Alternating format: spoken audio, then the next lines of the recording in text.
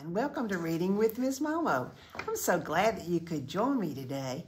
Today we're going to read a book that has been recommended to me by a friend.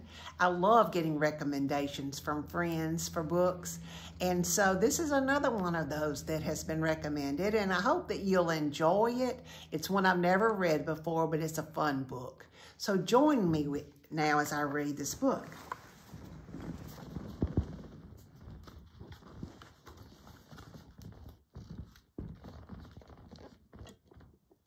Owen knew that at the heart of a snowman is a perfect snowball.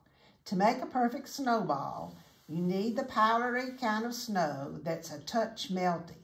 Owen packed handfuls of it into a round ball and rolled the ball around, this way and that, and so he rolled it into something large. "You make the best snowman," said Owen's little sister. "His eyes are looking at me." Owen smiled with pride. "Those aren't eyes, they're buttons." His sister dug a carrot from her pocket and handed it to him. It was twisted and thin. He took it anyway. "How will you keep him warm?" "He doesn't need to be warm," said Owen. "He's cold all the way through." "But he was warm inside," she said. "Sure of it." Owen was too busy to argue. He looked at her scarf. He could use that. His sister's hand went up to her scarf. The knitting gaped into great holes the way only comfy scarves do. "Okay, you can have it," she said. "I won't need it tomorrow. There's going to be lots of sun." So they have built a snowman. Owen has built this snowman, and she's going to share her scarf with them. Every year, Owen built a snowman on Christmas Eve, but the sun always melted it by Christmas Day. "There's got to be a way to keep it around," Owen told himself. A ho, ho, ho, and a shuffling sound came from the chimney. Owen was so worried about his snowman, he didn't even notice. Owen is so busy looking out the window at his snowman, he didn't even notice that Santa was in the living room. Long after bedtime, a brilliant light beamed down on Owen's snowman. It came from a vessel hovering overhead. Owen ran out of the house and called, "What are you doing with my snowman?" He grabbed hold of his snowman and was pulled inside. So they were pulled inside of this giant snow creature thing in the sky.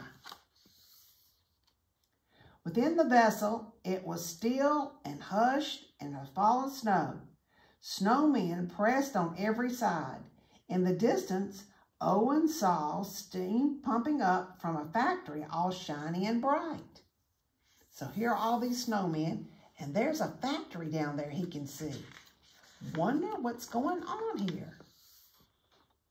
Owen and his snowman were abruptly ejected from the vessel into the vast factory.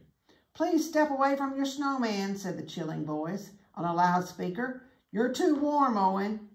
Piece by piece, Owen's snowman was carried off along smooth tubes. Owen felt hot with anger in spite of the terrible cold in the factory. They were unmaking his snowman.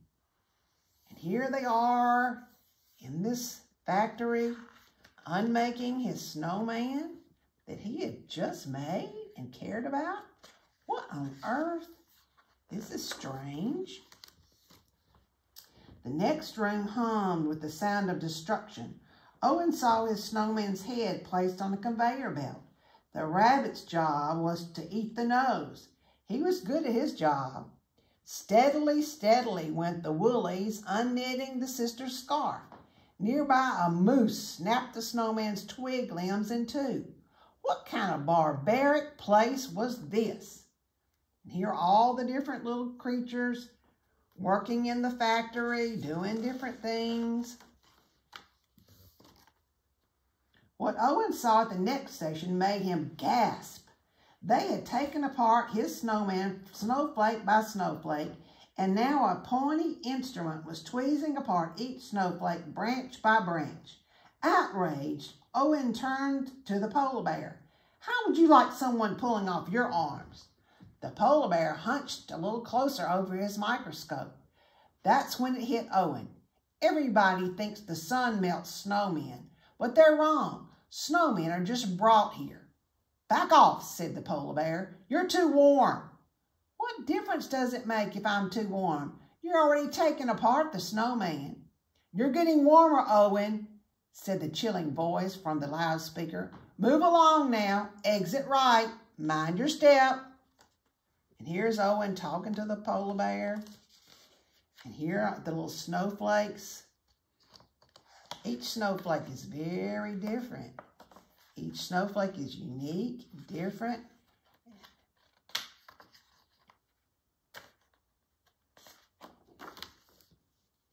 Owen stepped out onto an open field of snow piled and puffed, wondering if he could still save his snowman. A vehicle hauling a load of carrots was coming so fast. Owen raced to the driver. Those look perfect, he said, puzzled. Yes, said the rabbit. We grow them here ourselves. They're for snowmen. Snowmen, said Owen. But I thought you would destroy some men. The rabbit stared at Owen.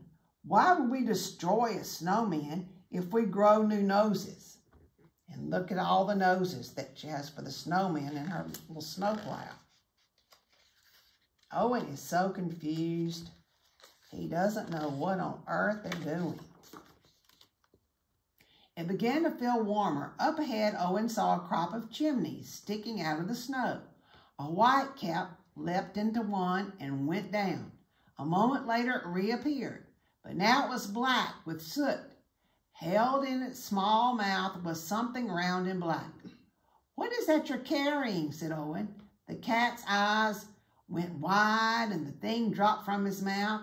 Owen caught the lump of coal and turned it over in his hand. These are eyes, right? I use buttons, but I know people use coal. The cat darted off. Eyes, nose, everything like new, Owen called after it. Hey, are you making a snowman? But the cat was gone. Owen stomped his foot in frustration and the snow caved in beneath him and he dropped right through. This story is interesting, isn't it? I never thought about all these different ways of doing a snowman. Okay, we got to turn the book up now. And he was pitched into a cloud, cold gusts below, Owen here and there, setting him to spin and spin. Never had he felt so fine, so fluffed, so wonderful. Owen had dropped into a chamber for making snowflakes. Suddenly the chamber stopped gusting and Owen fell into the cold floor. Two walruses stared at him. Look, he got them all dirty, said one, and sent the snowflakes to be cleaned every needle, every branch. We don't take snowmen apart, said the other, and clean them from top to bottom for nothing, you know. So why do you take them apart and clean them? The walruses looked at each other and shrugged. I know, said Owen. It's to make the perfect snowman. Owen was so pleased with his discovery, he thrust his hand back into the chamber and caught a snowflake. Don't touch, said the walrus. The snowflake melted in Owen's hand. See, you're too warm. But that's how you build a snowman, said Owen, with your hands. And there are the walruses, and there he is floating around, being fluffed like a snowflake. Now we're going to turn the book back. At the last station, Owen discovered the piece of his snowman was all perfectly remade. A puffin stared up at him. From the top or the bottom, we've improved on your snowman, said the puffin. Only we had a bit of trouble getting him started. The puffin held the very beginning of the snowball, and they were poor beginnings indeed. I'll show you how. Owen scooped up a handful of snow. He held the snow until he got a touch melty from the warmth of his hands, and now the snow rolled nicely into a round ball. You roll the best snowball, said the puffin. Feel, said Owen, giving the puffin his hand. The puffin held Owen's hand. Warm. And there's the puffin holding his hand. And there's his perfect snowball. He starts with a perfect snowball. One ball at a time, Owen and the puffin made a snowman. As Owen wrapped his sister's scarf around it, the puffin said, Can I tell you how long we have tried to make a snowman? This is your first? The puffin blushed yes. Owen looked back at the millions of clean and improved pieces of other snowmen. What's all that for? You, said the chilling voice from the loudspeaker. That's why we brought you here. Owen looked up. You brought me here? Yes, said the voice. You will roll the perfect snowball at the heart of all of our snowmen. Worried, Owen looked around. Meanwhile, the animals had gathered to see their first snowman. One pointed at the snowman. Look, it's melting. Not possible, boomed the voice from the loudspeaker. At these temperatures, a snowman can last forever. And there they all are watching him build a snowman. The puffin set up a machine that would uncover the nature of any snowman problem. With the flip of the switch, it was revealed. From deep inside the snowman glowed a warm snowball. What has the boy done? Said the voice from the loudspeaker. It sounded a little disappointed. When a boy makes a snowman, he gives it a heart, said the puffin. It gets so warm inside that the snowman can't last. The animals looked at each other. All at once, they knew the factory would close because the only place a snowman would last forever was in the boy's heart. He had given his snowman a heart. And there's the snowman melting. Now, the name of this book is A Heart of a Snowman. It's by Mary Kuryla and Eugene Yelchin. But I want to read you about them. I'll just tell you about them.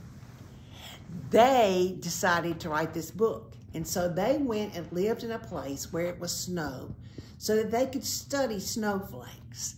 And they lived there for about a year, and they studied snowflakes and learned more about snow because where they had come from, there was no snow. You know, if you want to learn about things, you have to experience it, don't you? And this little boy experienced what it was like to build a snowman. But in every snowman, there's a heart. And that's what this book is about the heart of a snowman. When you do something, when you make something, you make it with your whole heart. You put your whole self into it, no matter what it is. But in this case, it was a snowman. Oh, maybe you can make some snowmen, maybe out of cotton balls or maybe out of paper. But if you can draw some snowmen, they'll be your own snowman with your own personalities, and you will be able to give them each a heart. Until we meet again, I love you, and I hope you love other people and show your heart to other people and smile and be happy. God bless.